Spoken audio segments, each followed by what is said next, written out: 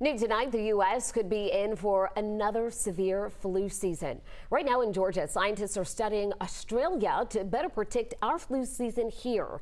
Officials say flu cases are spiking earlier than usual in the southern hemisphere, with case numbers higher than the 5-year average. Now, this is because right now it is winter in Australia, which means it is flu season there. U.S. scientists typically look to Australia to try and see exactly how bad the flu will get here in the U.S.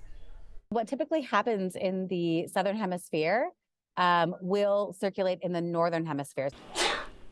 Infectious disease specialists at Emory say when flu season starts this year, we can all help slow the spread. We should, as individuals, do mitigation efforts like get vaccinated, think about implementing other non-pharmaceutical interventions. So to reduce the spread of the flu, doctors recommend, of course, wearing a mask and not attending large gatherings.